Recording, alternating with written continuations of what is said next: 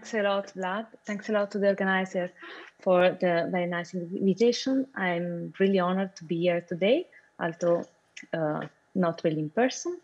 So as the title say, I would like to speak about, in general, Vlasov systems and how to use Wasserstein distances to measure stability. So let me check. Oops. Okay. So the outline of the talk is the following. I would like to present some classical models to describe plasma in kinetic theory. I will start with the classical Vlasov-Poisson equation that we already seen yesterday in Tom's talk, but then I will present also another system that is called the Vlasov-Poisson for massless electrons that describes the point of view of ions in a plasma. And after that, I will discuss some singular limits that are the quasi-neutral limits. In particular, these limits relate these Vlasov systems to some, let's say, kinetic Euler equation. We'll see what this means. And to do that, I will introduce some stability estimates in Wasserstein and explain how improving stability estimates will lead to better understanding of this quasi-neutral limit. So let me recall a bit. So in this context, we consider plasma that are ionized gas composed by charged particles. So we have a cloud of ions and electrons. The electrons are much, much lighter than ions, so they move on a different time scale. These particles are highly conductive. So they interact with each other by creating electromagnetic fields. And each particle feels the action of all other particles. So we are considering long-range interaction instead of, let's say, collisions or short-range interactions.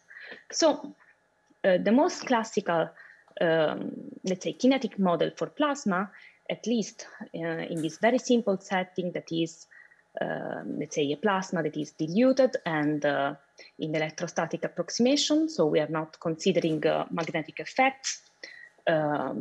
We have a Vlasov-Poisson equation that is a transport equation, where the unknown is the distribution function of the electron. So it roughly tells us how many electrons are at time t, position x with velocity v.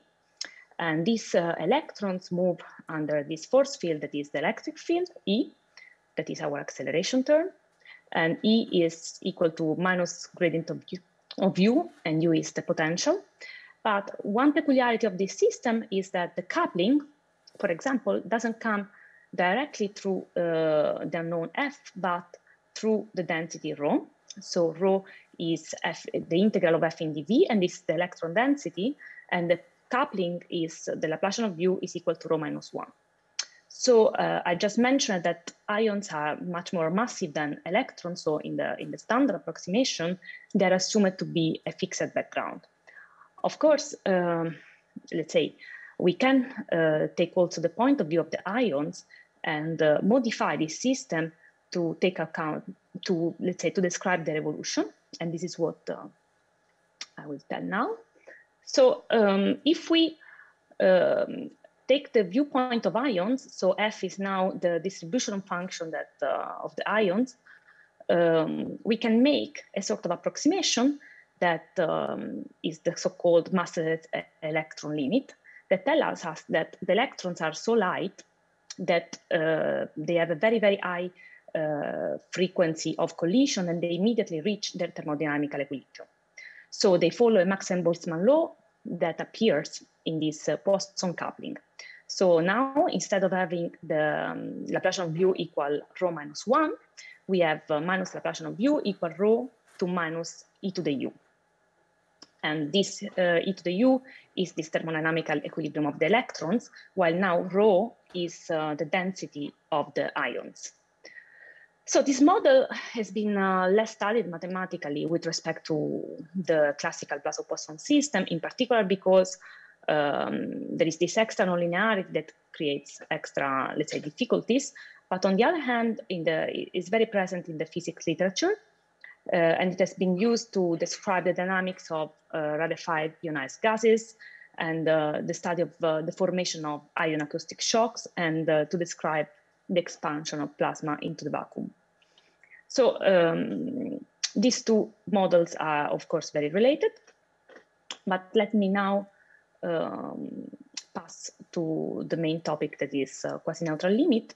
So let me mention that I explained briefly these two systems, but you don't see any constant appearing here, any characteristic scale of the plasma. But of course, when you describe a physical system, there are some characteristic scales that you can decide to take into account. And in particular, these are related to the most classical question that one can ask, because of course we can, the first classical question that one can ask are about the well-posedness of these systems of PDEs under assumption that are ideally some physical assumption. Also, other classical questions are related to the long-time behavior, and this is what we have seen yesterday in Toan's talk that talked about Landau damping for Vlasov Poston. We also can ask ourselves about the relation between this mesoscopic kinetic model with the n-particle system that is the underlying dynamic, and also relate these systems with other macroscopic equations. And this is a bit, this last point is a bit in the spirit of what I would like to talk about now. So, okay. Let me now introduce this concept of quasi-neutrality and the Debye length that is really a characteristic scale of plasma, in plasma physics. What is this Debye length? Okay, if we look at the plasma at the observation scale, we see an object that is globally neutral because it's very highly conductive and each charge imbalance is very readily neutralized. But if we zoom enough, then at a scale that is essentially the scale of this Debye length, then we can see local charge imbalances. This Debye length is very, very small compared to the observation length. And I call epsilon, let's say, a quantity that is essentially this Debye length divided by the observation length. So now if we decide to take into account the presence of this characteristic scale, then we end up having an epsilon square in front of the Laplacian.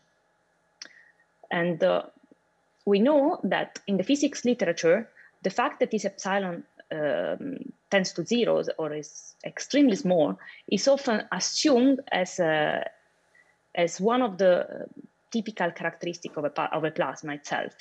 So the regime where epsilon tends to zero is interesting to us. Let me show now what happens to the system if we take into account this parameter. So now we have, if we take into account this epsilon, we have a Vlasov Poston equation with this epsilon square in front of the Laplacian, and this is Vp epsilon. And then if we brutally put epsilon to zero, we obtain the formal limit that is the so-called kinetic incompressible Euler. So now we see that the meaning of the term quasi-neutral, because rho, that is the density of the electrons, is constantly equal to 1. So now the electric field is essentially a Lagrange multiplier that enforces this condition, this incompressibility condition, or neutrality condition, let's put it in this way. And you can see that putting epsilon to zero make us, let's say, give up the help of the Laplacian. So it is something that we can already understand that is difficult to prove at the rigorous level. Let's say it's very different from this formal analysis. So the first one that observed that this kinetic isothermal, let's say, kinetic incompressible Euler equation is related in some way to the incompressible Euler equation has been Brenier between the end of the 80s and beginning of the 90s. In fact, he observed that if f is a monokinetic function, so f of t, x, and v is rho of x times a delta centered in V, the velocity field, and then F is a solution of this kinetic incompressible Euler if and only if rho is identically 1 and U solves the incompressible Euler equation. Therefore, U here plays the role of the pressure field, and again, it's like a Lagrange multiplier that enforces the incompressibility condition. So let me now talk a bit about some results related to this quasi-neutral limit. There have been several important contributions from quite different viewpoints. We have been the contribution by Brenier that proved the quasi-neutral limit for well-prepared monokinetic data that are data like the one that we just have just seen. Then, in particular, particularly relevant to us are some results by Grenier, who proved convergence for analytic initial data. This limit is extremely delicate. In fact, there have been some positive results, but also some negative results. And there have been several results by Antoine Auré, Antoine Nguyen, Antoine Rousset, studying the question about stability and instability regarding this limit.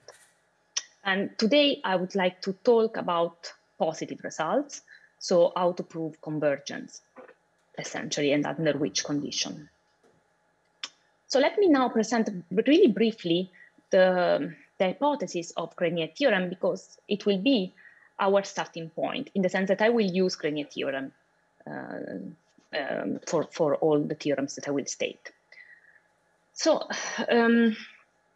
Grenier proved that under the assumption that the initial data are uniformly bounded in an analytic norm in space, and that the density at time 0 is uniformly close to 1, still in this analytic norm, and he measured these analytic norms in terms of Fourier coefficients, then he proved locally in time this the validity of the quasi-neutral limit up to some correctors taking care of plasma oscillation that are essentially a technical thing.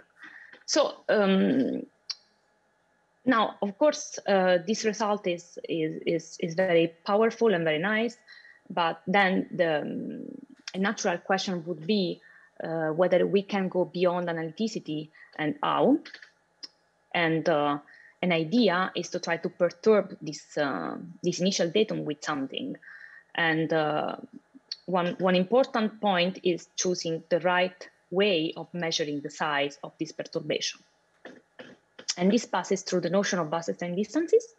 So probably all of you know, but for sake of completeness, just let me state the definition. So Wasserstein distances are a family of distances on probability measures that miniaturize the topology of weak star convergence on compact sets.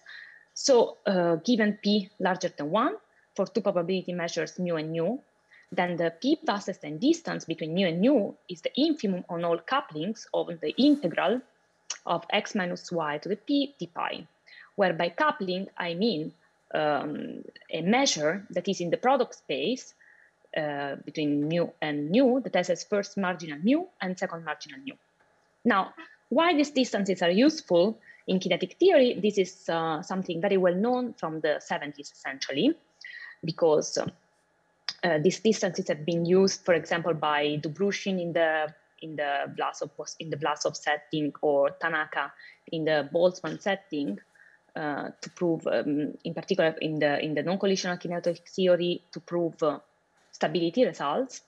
And let me just observe this. So in Wasserstein, we have at our disposal several classic stability results, for example, by Dobrushin or by Lepere, and I will now tell that.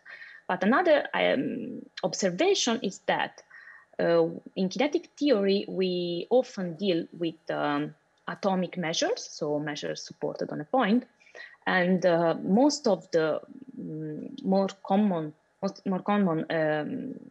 distances, like for example the total variation, are quite rough, in the sense that if I have a delta in 0 and the delta in x, the total variation distance between these two deltas is always 2, even if x is very, very close to 0. while the Wasserstein distance in this case between this delta n0 and delta nx would be x. So it means that they are very sensitive and able to catch some all these kind of little details. In particular, if you take a data that is small in Wasserstein, you can still have something that is highly oscillatory and big in LP norms. So this comes to the result that I would like to state. So with Daniel and Juan, who is in École Polytechnique, we proved this positive result. So the idea is the following. We take a sequence of initial data that are a sum of a part that is G0 epsilon that satisfies all Grenier assumptions, plus a perturbation, H of 0 epsilon, that is exponentially small in the one Wasserstein distance. Then we can prove the validity of the quasi-neutral limit locally in time, exactly as Grenier does. So this proves that we can go beyond the analyticity, but the fact that in some sense these kind of singular limits are so delicate forces us to impose a very stringent condition at time 0. For example, this exponential smallness condition is quite stringent, and it's natural to ask ourselves what would be a good, let's say, a good requirement at type 0 that make us satisfied. And I would say that this exponential convergence is good because we have also some negative results that tells us that only if we were controlling only, if we had only a polynomial control, it would be not enough. In fact, the analyticity assumption of Grenier on G0 and the exponential smallness assumption on the perturbations are necessary. And this is due to some instability mechanisms that are present in plasmas, that are objects that are inherently very unstable.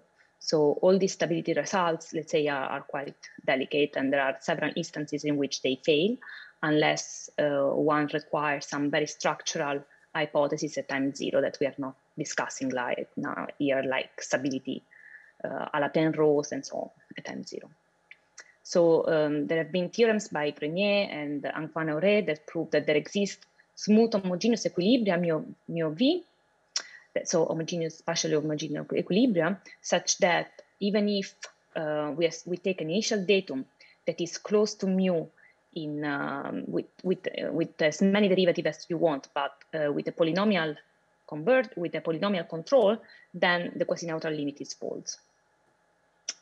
So this tells us that this exponential control is okay, but there is a caveat on the theorem that I state before with Daniel and Juan, and it is that the theorem is only in 1D, while of course we would like to have a result in 3D. But the Vlasov-Poisson system is very highly dimension dependent in the sense that due to the coupling with this Poisson equation, proving the results in higher dimension is significantly more difficult. But we could prove an analog of this result in higher dimension with a slightly, I mean, the strategy is the same, but the tools are not the same. So now this result that I'm presenting is in 2 and 3D, and it tells me that if I'm exactly in the same framework, so I have an initial datum that is the sum of a part that satisfies a Grenier assumption plus a perturbation, that this time has to be that has to be 2 times, so double exponentially small at time 0. And we have to add some hypotheses like boundedness at time 0 of the initial datum and the boundedness of and the finite energy essentially. And on top of that, we have to have a control on the growth of the support. So it means that at time 0, for simplicity, we can just assume compact supporting velocity. So why now we have this X hypothesis? The reason is that in dimension 1, we rely on a weak strong stability estimate in Wasserstein 1. And in Wasserstein, in higher dimension, we cannot rely on this kind of tools, but we only have a strong stability estimate. And by strong, I mean that both solutions have to be bounded density. while in dimension 1, it was enough that one of the two solutions had bounded density, while the other one could be whatever. So in this case, since we have to ensure that that both solutions have bounded density for all times, then we need this extra assumption that will help us to control the growth of the supporting velocity, and therefore to control this the growth of this density in L infinity. So what about VPME? Because I introduced these systems. I will not now enter in the technicality of how the proofs change, but I would like to mention that there is this other, let's say, system for which essentially we are trying to recover the results similar to what we know for Vlasov-Poisson and to have a better knowledge. And for example, with Megan Griffin-Pickering, we answered the classical question of the well-posedness. Of course, there were already several results discussing this massless electron approximation by Bouchou and then by Nguyen and co-authors. But with Megan, we proved this well-posedness result that give us a result that is essentially the same that we have for Vlasov-Poisson. And by proving this well-posedness, we develop a method that give us a lot of nice regularity estimates on the electric field that allow us to tackle also the quasi-neutral limit for VPME. And in some sense, we can recover a result that is very similar to the one that I have with Daniel Anquan. But this time, the requirement at H0 is extremely stringent, because this X4 means that I'm making the composition of the exponential 4 times. That is really, really a lot, and I'm sure it's not optimal. So on that, we still have to work a lot. So let me point out a few elements of the strategy of the proof for Vlasov-Poisson. So as I mentioned, we show some quantitative strong stability estimates a la Lepere. So Lepere proved in 2006 the first uniqueness criterion for Vlasov-Poisson, requiring only that the density is in L infinity. So here we are considering F1 of t and F1 of 2 to be solution of Vlasov-Poisson rescaled. And we are assuming that rho 1 of t and rho 2 of t are bounded. Then we apply Lepere in a sense, and we get this estimate with this log penalization. And this allows us to have a nice control in W2. But this control has an exponential of a logarithm elevated to another exponential. So, well, it's not a very clean control. And these constants appearing here only depend on epsilon and the L infinity norms of rho of F1 and rho of F2.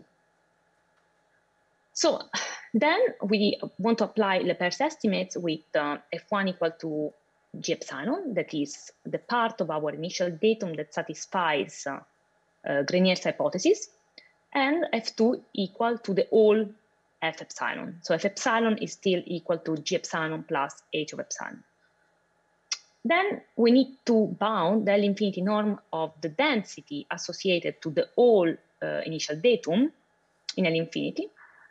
And this involves studying how the supporting velocity grows. And this is where these other hypotheses enter this other hypothesis of, let's say, compact support in V or slow growth of this supporting V enters. This hypothesis can be weakened, but let me just talk about compact support for simplicity. Then, once we have this step 2, we can conclude applying Grenier result to G epsilon. So thanks to this strategy, we obtained the validity of the quasi-neutral limit in 1D with an exponential perturbation in Wasserstein. So that is the bound that we wish to have, essentially, but only with a double exponential in 2 and 3D.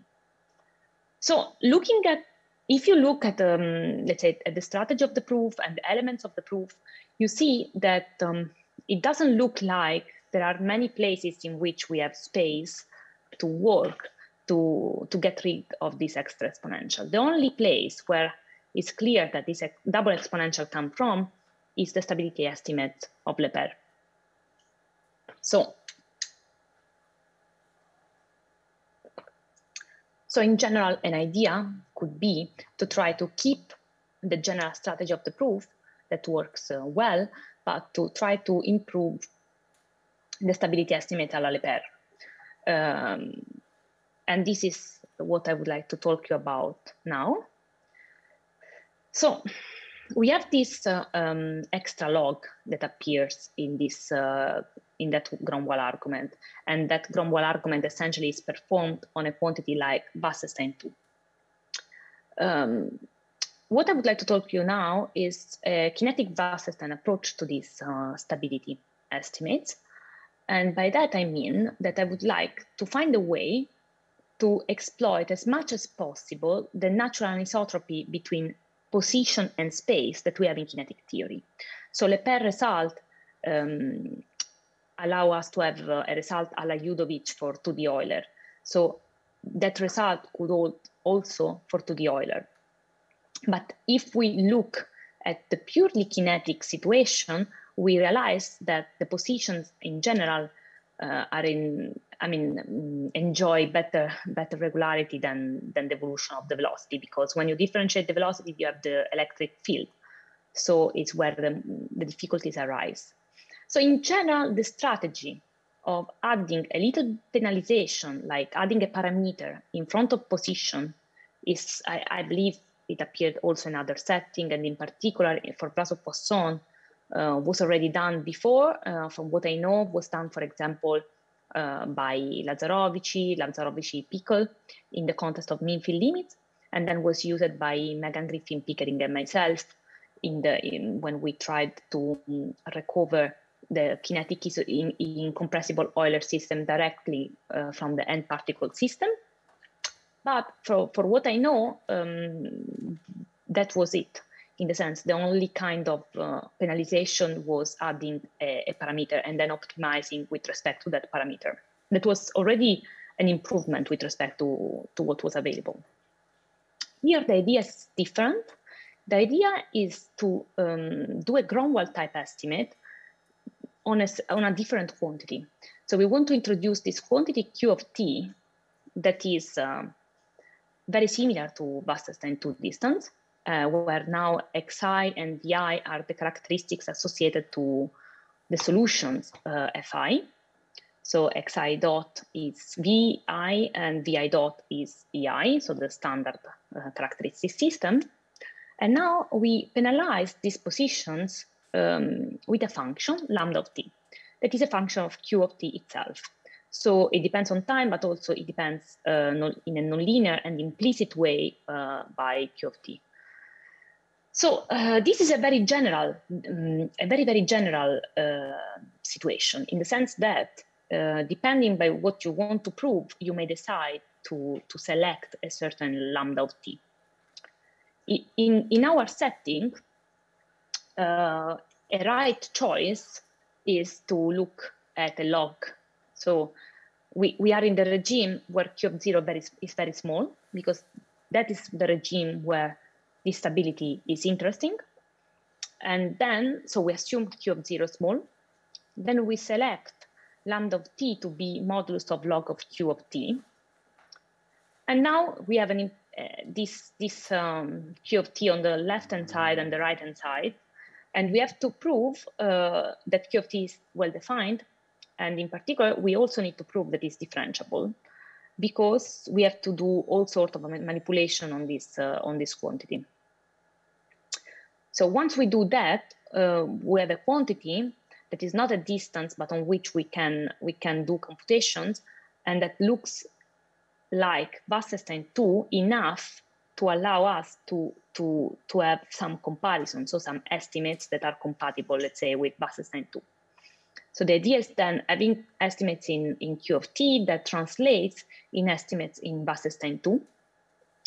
And by doing that, this is the kind of estimate that I obtained. So I obtained that the Wasserstein 2 distance between the two solutions at mt square is equal to 2 to the exponential of this big, let's say, sequence of square root of log so on. So I know that this doesn't look very, let's say, very clear. So the kind of improvement doesn't look very clear as it is in this estimate. But just to understand a bit, assume that your initial datum is very small, that is the relevant regime. So if you then apply Lepere estimate, then you could have a good control, so that the Wasserstein 2 distance between the two solutions at time t is essentially of scale smaller than 1 for a time that is log of log theta. While this bound allows me to prolong this time, and now we only have to, we can have a time of that is square root of log theta. So that's a kind of improvement. Now, I would say that this is essentially the kind of improvement that that I would love to have, because since we are dealing with densities that are in L infinity, the best we have is that the electric field is a log Lipschitz electric field. So as it is now, we don't have a clean Gromwall estimate. So we cannot expect to be set for a time that is log theta. So we still lose this square root of log theta somewhere.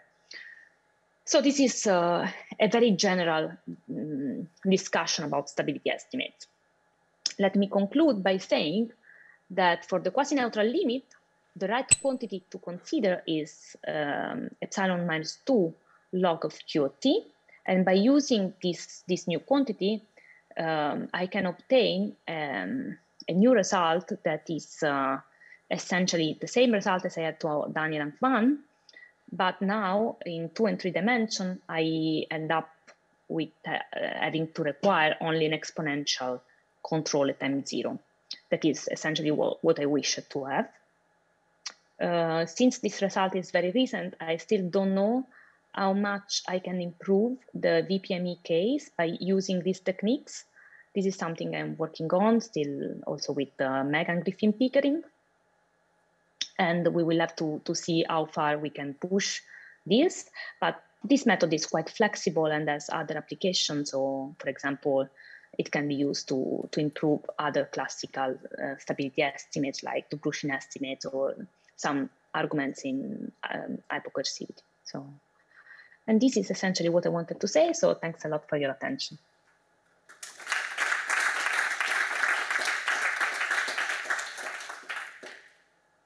Thank you, Mikaela. First, are there any questions in the room if the host? Hi, Mikaela. Maybe I will ask a question then. It's Benjamin. So you talk about the Vlasov-Poisson equation. Is it possible, are model like this also in the quantum setting? So you would replace it with some kind of nonlinear Schrödinger equation or Hartley equation too? I mean, yes, in the sense that the Vlasov-Poisson equation is linked to quantum models. For example, Chiara, of course, spoke about that a couple of days ago. In particular, this approach that I introduced using these kinetic Wasserstein distances can be declined, I believe. I've not yet done it because it's very recently in the quantum setting, because recently François Goltz and Clément Mouot and Thierry Paul, I believe, introduced this kind of Monch-Kantorovich quantum distance. So they prove some results a la Dobrushin, but since in my paper I improve exactly Dobrushin, making it optimal for some potentials that are small, I think that by working in their notation that I still have to check, I could also improve these kind of estimates in the quantum Monch-Kantorovich. So yes. Thanks. Are there other questions here? I don't see other question from the room. I have a very silly question. So in the result, you had a difference between dimension 1 and dimensions 2 and higher. I couldn't see in the sketch of the proof where it comes from. Where it comes from, what the difference between the one-dimension case and... Yeah. Okay. In 1D, we had a better stability estimate that was proved by Ore in Wasserstein 1. Okay. So in 1D, we have a weak, strong stability estimates that allow us not to have this double exponential. But in dimension 2 and higher, we cannot have that yet. I don't know, maybe we can still improve. Maybe. Maybe. Okay. Thank you, Mikaela, for the talk. Thanks a lot. And the last speaker of today's session is Sam Punshon-Smith. And Sam is from Brown. And he will tell us about scalar mixing and the Batchelor spectrum in fluid dynamics. And Sam, the floor is all yours. Okay, thank you for the introduction. And thanks for the invitation as well. It's a real pleasure to be speaking here. Before I start, hopefully the sounds with the insects and the birds and everything aren't too loud. Great. You know, okay. So right, I'm gonna be talking about scalar mixing and Batchelor spectrum in stochastic fluid mechanics. I should start by saying, you know, that I'm gonna be talking about a series of like 4 works with collaborators, Jacob Roshan and Alex Blumenthal. So I will be covering quite a lot of stuff, and you know, as a result, probably not in as much detail as maybe I would have liked, but I suppose that's how it goes. You know, just to get right off in the start, we're basically just going to be studying 2 equations. You know, okay, well, there's other equations that we can consider, but to fix ideas, we're just going to be considering advection diffusion equation, so just linear transport on the 2-dimensional torus. So specifically, you know, we have some kind of passive scalar density, which is being advected by some incompressible velocity field, which is, you know, as regular as you like, with some degree of molecular diffusion, and then some source term, which is sort of replenishing the scalar. Now, in particular, you know, specifically in applications in fluid mechanics, we're interested in the case when the velocity field actually solves a fluid equation. So in particular, you know, if you like, think of the velocity field as actually solving the Navier-Stokes equations. So this is, in fact, one of the reasons, you know, why I'm restricting myself to 2 dimensions. But in fact, much of what I'm going to talk about is not particularly dimension dependent.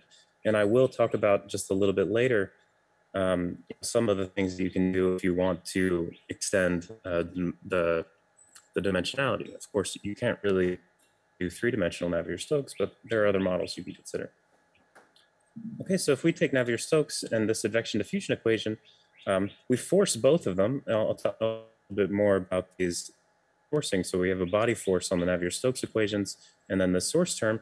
And essentially, you know, we're interested in the long time behavior of these things, and these are just to sort of ensure that we have some kind of non-steady state or some nice long time behavior, which is well defined.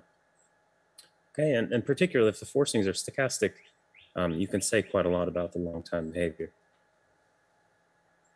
So in particular, we're interested in scalar, you know, essentially that even though the equation for the scalar is linear and very simple, it obviously is sort of slave to the evolution of the velocity field.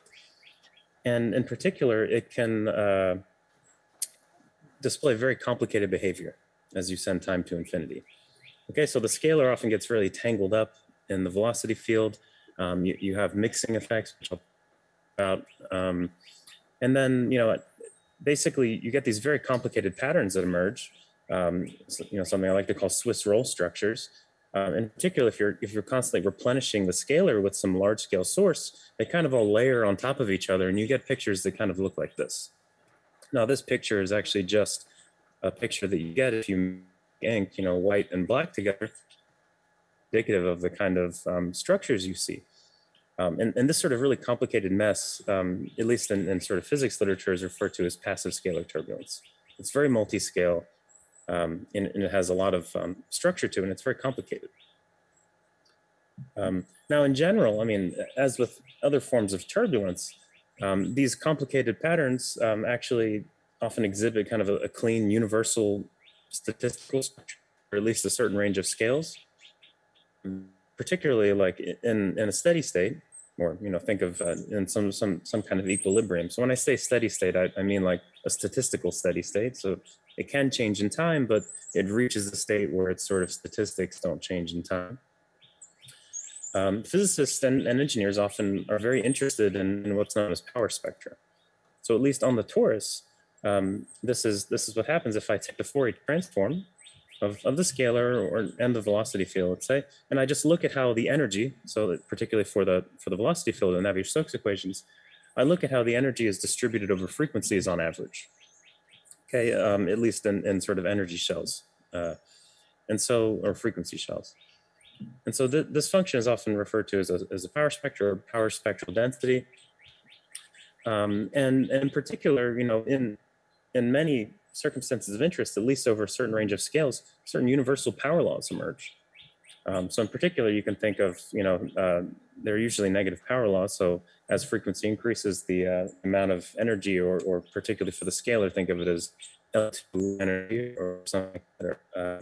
If you want to think of it as vorticity, you could think of it as entropy, or sort of vorticity, sorry. Then, these power laws that emerge actually indicate that there's a really rough nature or something really rough happening. And it's, a statement about, on average, what's the regularity, which is kind of a hallmark of turbulence. So a really famous example of this, at least in 3D, is Kolmogorov's sort of famous -5/3 law for the 3D Navier-Stokes equations, which of course has not been proven rigorously, but it is observed more or less experiments and numeric. So just to give you a picture of the thing I'm talking about here, if I look at sort of a diagram, particularly a log-log plot of the frequency versus the power spectrum, there are several regimes that come out. Now, what I'm going to talk about is just what's referred to as the Batchelor regime. So this is a regime where basically you fix the Reynolds number, or you fix sort of a regularity parameter on the velocity field that you're looking at, and then you take kappa really, really small. So the molecular diffusion on the advection diffusion equation, you shrink it really small, and you try to understand how the frequencies are distributed in a certain range that is referred to as the viscous convective range. So this is a range of frequencies which is essentially below the distributive scale for the fluid equation, so for the Navier-Stokes equations, but then above the sort of parabolic regularity cutoff for the advection diffusion equation. So in fact, it's just from parabolic regularity, it's not hard to show that the kappa to the -1/2 is kind of the natural cutoff scale that you get there. So just in this picture, what we see here is that we have a series of scales. Li, we call the integral scale, and this is typically a scale that you're sort of injecting either energy or sort of L2 scalar. Kind of anything here, it really depends on the exact nature of the forcing that you're using. So you don't really care about what's going on in here. However, typically after everything sort of settles, as you sort of go up in frequency or down in scale, you get some sort of, and this picture I'm showing here is again for 3D Navier-Stokes. 2D Navier-Stokes and other things are complicated. You can try to draw analogous pictures, but as you may know that in 2 dimensions, there's sort of a dual cascade, which can kind of muddy this picture up. In particular, 3D Navier-Stokes equations here, since I'm looking on log-log plot, they have a power law, and it comes out as the slope that's roughly -5/3. And what happens is the scalar kind of mirrors that. Okay, so that the scalar actually ends up picking roughly the same regularity as the energy of the velocity field. However, once you go below the dissipative range for the fluid, it sort of tapers off and becomes relatively smooth. You start to see a roughening of the scalar. So in particular, the scalar has a little, and you end up with a slope of -1, which is Batchelor's prediction. So, essentially what he says is that in this kind of regime where the fluid is really regular, you get this kind of universal power law, but it actually ends up roughening. And this is what we're going to be interested in. This is what I'm going to talk about today. Okay, by the way, hopefully cutting out or anything, I just got a notification that my internet was being a little bit unstable. If you can't hear me, maybe I can try to move or something, but. So we can hear you, but sometimes it is true that it jumps a bit. So you should, but so far it was okay. Okay, if it gets really bad, just interrupt me, and I can try to move. Okay. So you know, I want to remark that Batchelor originally made his prediction. It's been observed a large number of times, not just in nature, but also in sort of very controlled lab experiments, numerical simulations. Here, I'll just show you. I mean, one of the most prominent places observed, for instance, is in the upper ocean, in both small temperature and salinity variations. And you this is a real natural version of the picture that I just showed up here. And you see that you have kind of 5/3 law going up here, and then all of a sudden there's this kink, and you have Batchelor spectrum over here. Okay, so it's been known since Batchelor made his prediction that it shows up all over the place. It has a very universal characters, at least within sort of the regime of suitably regular flows. And I'm going to give you just a really rough idea of how Batchelor made his argument, because the heuristic is actually very enlightening. So essentially the idea goes like this. Batchelor, he said that, okay, if you look small enough, everything looks linear, although, that's sort of debatable. And particularly, he said that if you zoom in close enough, let's just approximate flow with a pure straining flow. And when I say pure straining flow, I mean basically a saddle flow. Okay, so it has it's a linear flow on R2 now, let's say, where the matrix has eigenvalues which are just plus or minus gamma, where gamma is positive. Okay, so it has some sort of stable compression, unstable axis. And for linear velocity fields like this, it's quite easy to show that for the advection diffusion equation, if I were to choose a source term, which is supported on a large scale frequency and then sort of modulated by some Brownian motion. So this is a sort of a White-and-time Brownian motion.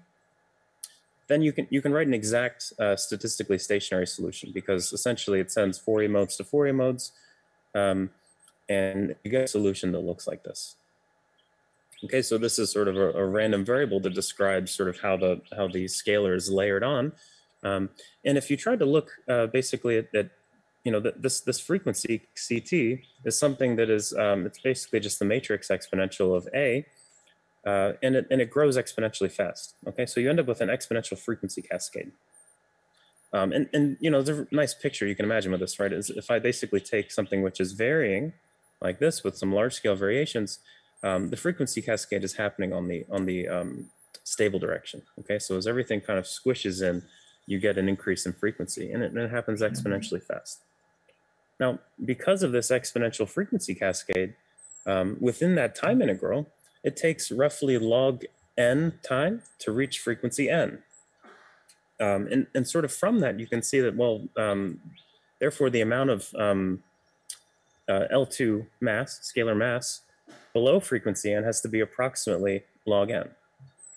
In fact, you can be a little bit more precise from this. From the formula I gave above, it's not too hard to deduce an exact rigorous asymptotic for the power spectral density, which can be seen as the sort of flux through scale n as something that looks like this, at least when you take n large. So in fact, this is a 1 over n. So this is Batchelor's prediction with a correction that sort of says that really kicks in once you go past the dissipative scale. Okay, so despite this really simple heuristic, which is actually completely rigorous for linear flows, and the fact that it's observed everywhere, of course, for flows that are not necessarily linear, there's been essentially no rigorous proofs of Batchelor's law beyond these simple linear flows. And in fact, it's because it's extremely challenging to do for flows that are even a little bit more complicated than linear. So what we're going to do, and what I'm going to focus on, is specifically on the case when the velocity fields are random. So this is particularly going to be done with stochastic forcing. So specifically, it's been known for quite a while that, for instance, with the introduction of the Krykman model, there's other versions of things like this too, although Kreikinen is sort of white in time velocity fields, that things can be much more tractable if you introduce sort of Gaussian randomness. Okay, so similar ideas have actually been done, for instance, in the context of the fast dynamo problem, which is, vector advection problem, by Zeldovich, Ruzmaikin, Molchanov, and Sokolov, where they also kind of consider random velocity fields and are able to actually say things that you essentially would not be able to say in the deterministic setting. So particularly in this case, I'm going to consider the Navier-Stokes equations, but forced by a forcing, which is white in time, colored in space. Okay, so imagine the forcing that I'm taking is sort of it's a sum of Brownian motions, let's say independent Brownian motions. These EKs are just Stokes eigenfunctions, and the QKs are some sort of coloring coefficient, which I'm going to assume sort of have a power law associated with them. Okay, so they not only do they decay like k to the minus alpha, where k is basically the frequency, but they also don't decay any faster than that. Okay, and here I'm going to assume alpha is bigger than d over 2, and this basically ensures that the forcing is Sobolev regular, and in fact, gives me well-posedness for the stochastic Navier-Stokes equations, gives me enough regularity to make sense of solutions to, or at least flows or something like that for the velocity field. And I want to mention, sorry, that the non-degeneracy requirement here is actually very crucial to our work. I won't really be able to go into too much detail about it, but it's a technical requirement to give what's known as the strong Feller property for UT. And currently it cannot be removed without significant advances basically in the field of infinite dimensional regularity for Kolmogorov equations. So, I just want to mention that the noise is assumed to be non-degenerate. And here's just a very brief discussion here. You don't have to just consider Navier-Stokes. In fact, a lot of what we're talking about is not particularly special in Navier-Stokes because we're going way down into the dissipative range. If you want to work in 3D, you could consider 3D hyperviscous Navier-Stokes or stochastically forced versions. You can take 2D and 3D Stokes or 2D and 3D Galerkin truncations of Navier-Stokes, in which case you can actually remove the degeneracy, non-degeneracy requirement for the noise. And in particular, a nice example of what to think about is you can consider velocity fields, which are just sort of linear combinations of shear flows in 2D or 3D, modulated by independent Ornstein-Uhlenbeck processes. Okay, so these are things that are just sort of randomly sloshing around. And not only that, you don't even have to force with white in time. You can force with things which are CK in time. Okay, and so the main result is basically the following. I mean, we were able to prove Batchelor's law holds in sort of a cumulative version. And specifically, it goes like this. If I assume that I'm forcing my scalar with something which is white in time Gaussian, that doesn't even have to be the case, supported on suitably large scales, and that UT solves the stochastic Navier-Stokes equations with the forcing that I gave you before, then there exists a unique stationary measure for this Markov process, which is in fact not immediately obvious. And there exists sort of a cutoff scale such that for all kappa and for all p, that we have something that is essentially like an integrated version of Batchelor's law. So it says that basically the amount of L2 mass on average in frequencies less than n is supported above and below by log n. Okay, and this is for all n between this range and kappa. So this is an estimate that really makes sense for very small kappa. But in fact, it's important to remark that this estimate is uniform in kappa. So these constants here don't depend on kappa. And this actually gives you not only just a regularity bound, but it's really an irregularity bound. So it really is saying that this equation is being very rough over these scales. And so this actually builds on a number of previous works that we did, which I'll talk about very briefly, using chaotic mixing properties for random velocity fields. So specifically, mixing is actually the crucial ingredient. In some sense, you can think about the exponential frequency cascade that Batchelor, in his sort of special linear solutions or solutions for linear velocity fields, you can instead sort of replace that. In general, you don't have a fixed local frequency cascade, but you can kind of get around that or generalize it, let's say, using you know, the idea of mixing. So specifically, mixing is this property that says, well, you know, if I start with a blob of scalar, which is you know, scale 1, once it gets all tangled up, it starts to generate small frequencies, or sorry, high frequencies. Okay, as it gets really filamented like this. Okay, and so this formation of small scales very often happens at an exponential rate.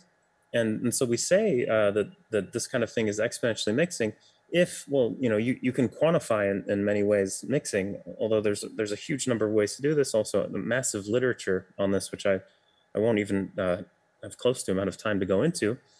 But basically, you know, one of the natural ways to measure how mixed something is, at least for mean zero functions, is to measure its h-1 norm, which you can think of as a sort of a length scale that tells you how filamented it is. Okay, and we say that something is exponentially mixing if the h-1 norm decays exponentially fast, at least if I start with initial data that was suitably unmixed. Okay, let's say something that was an h1.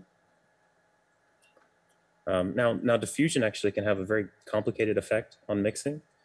And, you know, I won't go into all the subtleties there, but in fact, you know, mixing is something that generates high frequencies, potentially exponentially fast, and diffusion is something that kind of gobbles up high frequencies. So when you put them together, they synergize with each other in some ways, but they can also kind of fight each other. And you know, here's a really nice picture I like to show. This is you know, from a paper of Doring and Miles, where basically you know, they had some very specifically constructed velocity fields for the advection diffusion equation. But you know, they showed that if you study something like the h-1 norm, the L2 norm, and the h1 norm, here PE is the Peclet number, which is 1 over kappa. That basically, as you send Peclet larger and larger, okay, that corresponds to taking kappa smaller and smaller, you end up sort of approaching this sort of nice behavior, which is basically, okay, h-1 norm is decaying, L2 norm is becoming conserved, which is what you would expect, because when kappa is equal to 0, it's just a transport equation. And then the h1 norm ends up blowing up because you know, you end up producing gradients all over the place. However, because you have diffusion on it, the second you add a little bit of diffusion, this becomes a transient phenomenon. And so the h-1 norm decays, but then it reaches sort of an asymptotic line. L2 norm remains roughly constant, and then it starts to decay. And the h1 norm starts to blow up, then it gets arrested, and then ends up decaying. And all these rates actually end up being the same thing. This is something that you can actually prove, although it's at the moment it's work in progress. However, so basically one of the fundamental ingredients and pieces that we have, you know, I'd say in some sense of just interest by itself, is that, okay, if you take the Navier-Stokes equation, you know, let's say you set the source equal to 0 so that the advection diffusion equation is decaying, for instance, in just L2. If you take the Navier-Stokes equations with this non-degenerate stochastic forcing, then it exponentially mixes almost surely with respect to the noise for the Navier-Stokes equations. So specifically, and not only that, but it actually does it uniformly in kappa. Okay, and that's actually something that you can see from this picture here. The second I add kappa to it, it actually just increases the rate of mixing. It doesn't slow it down. And so this is essentially what we proved, all right, is that you know, you consider this thing, you have almost sure exponential mixing. There is a random constant here that comes out that depends on the initial data for Navier-Stokes and noise. And it does, in some sense, depend on kappa, although it has average that don't depend on kappa. This uniform and kappa mixing is actually extremely strong. And I have to say, to my knowledge, it's the first rigorous example of actually a velocity field that mixes uniformly in kappa, except for besides linear flows. And I want to just mention exactly how strong it is. So if you have that exponentially fast, it's actually quite easy to show just by very simple energy argument that you get sort of optimal enhanced dissipation. So basically that you know that if you, optimal in terms of the time scale at least, you know that if the L2 norm is going to decay just by the heat equation in general, However, if you have mixing, as I mentioned, that you kind of feed energy into the Laplacian, which is going to make it decay even faster. And so what you can show directly from that estimate is that you actually get sort of an L2 decay estimate that looks like this. And maybe it's easier to unpack this a little bit using a little bit of, let's say, just parabolic regularity.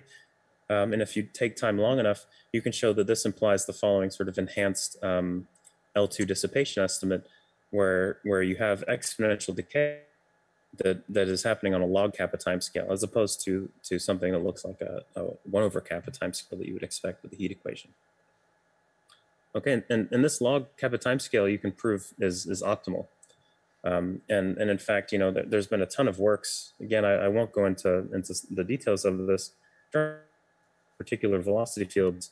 And in fact, as far as I know, all the techniques require or are not able to obtain optimal timescale. So I think the best that you can get is something like log kappa squared, although there may be some slight improvements on that. Okay, so in the time that's remaining, I'm going to talk about how it's proved. The techniques here are not extremely PDE based. In fact, they're very dependent on dynamical systems. So I imagine that some of you may not be fully familiar with the techniques used, but I'll do my best to give you at least some idea of how they're proved. So first, I just want to tell you that the biggest enemy here, and particularly with Navier-Stokes, and the reason that makes Navier-Stokes so hard, even though we are working below the dissipative scale, is that in 2 dimensions, for instance, Navier-Stokes, we're able to fix the Reynolds number, but it can be really small. It produces a mess, and it has tons of coherent structures in it. So these little vortices all over the place. So in particular, these vortices, they stop mixing, or at least not very fast. And in many cases, you can kind of see here that all those, we're actually looking at the vorticity being affected by the velocity field here. Within the vortices, the vorticity kind of gets trapped. And so a large part of what we're trying to do and fight here is the fact that this can't happen forever. There's all kinds of obstructions that can stop you from and actually achieving Batchelor spectrum uniformly. Okay, so as I mentioned, I'm basically using ideas from actually the random dynamics community. And particularly, it's really a Lagrangian perspective on everything. So the idea is that we want to study the chaotic mixing properties of the Lagrangian flow map associated with velocity.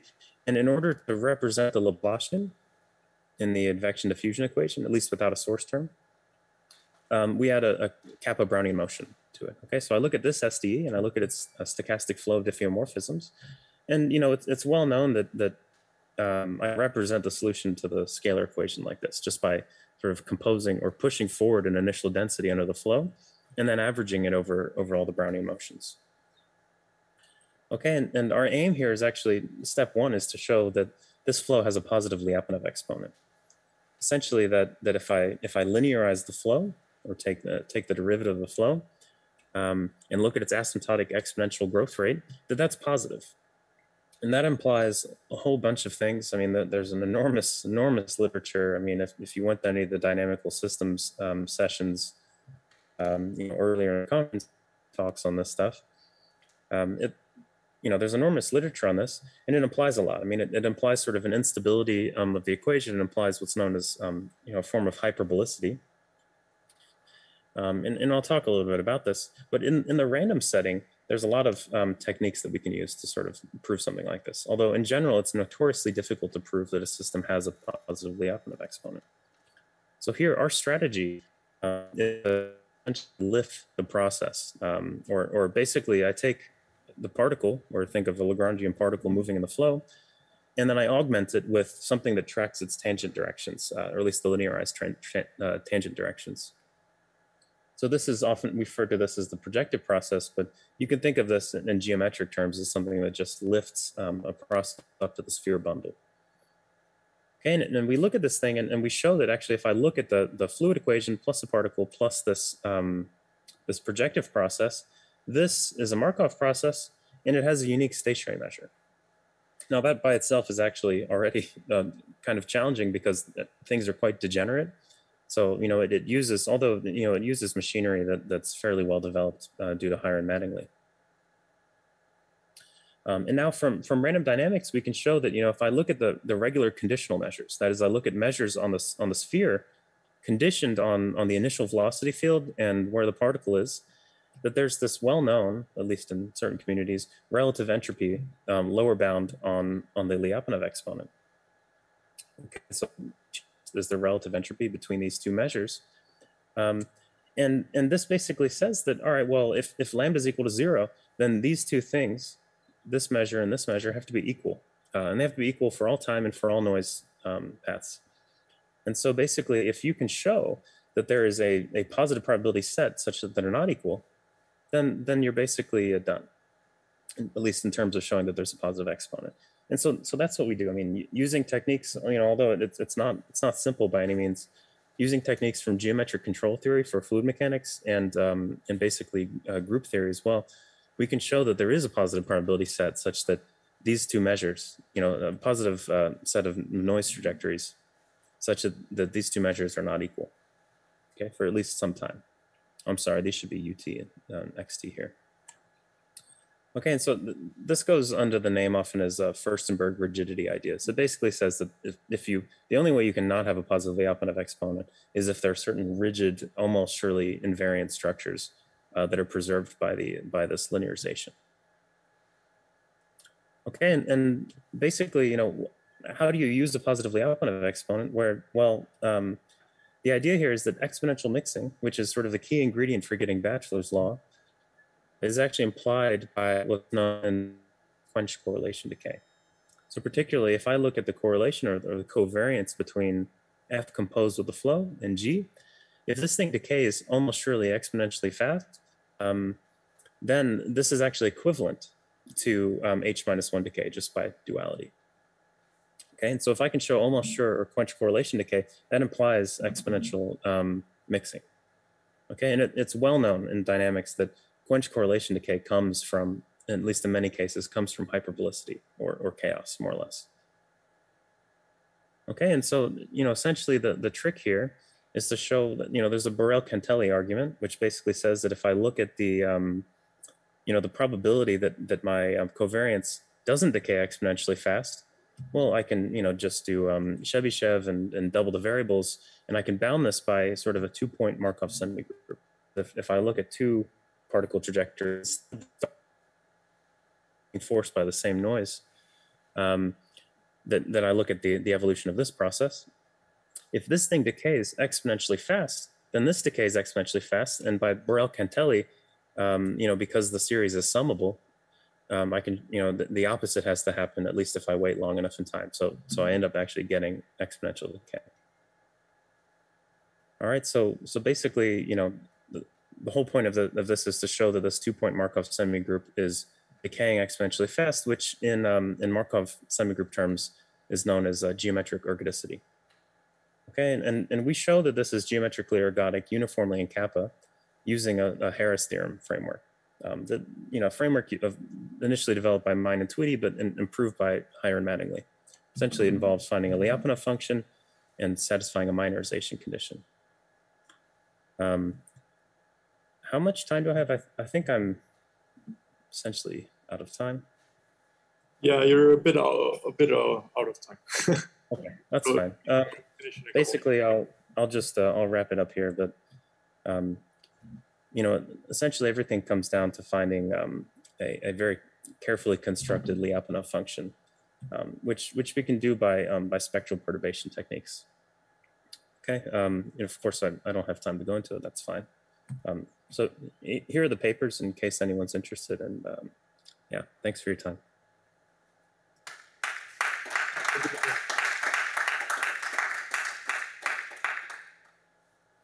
Are there any questions in the room? No, I don't see question.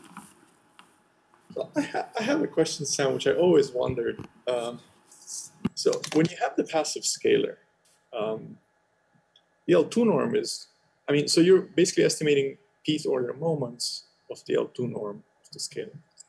And the L2 norm is one of the norms. I mean, LQ norms might as well be taken. And there's this whole Obukhov-Korsin theory about what happens once you go to a Hölder scale. Do your results automatically imply something in that direction, or could they be used to say something in that direction? Not that I know of. I mean, it's something that I've thought about for quite a while, but it's not clear how to do anything like that. I mean, a number of reasons, I mean, just come down to sort of optimal, regularity estimates on stochastic integrals. But moreover, I mean, a part of it is because mixing is kind of naturally described in an L2 scale. And the, it already makes sense that sort of the Batchelor's law actually says something about like a Vlasov type regularity. Sure. But it's not actually saying any, that's not even easy to make precise because it's being averaged. So you might be tempted to say that, like, on average, the scalar is going to be living in some Vlasov space related to some logarithmic regularity parameter, but even that is not easy to get a handle on. So to answer your question, I don't know how to work outside of L2 for. But the reasons are, if I understand properly, the reasons are stochastic in nature. This L2 framework. Yes, I mean. I think there are ways to get around it. There's a lot of obstructions to applying like Ito formula and BDG inequality in spaces that are, you can do LP, but it becomes rather tricky, and there's all sorts of obstructions that you can run into.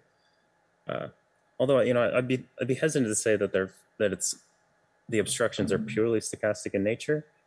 It's just that I don't know how to get past them.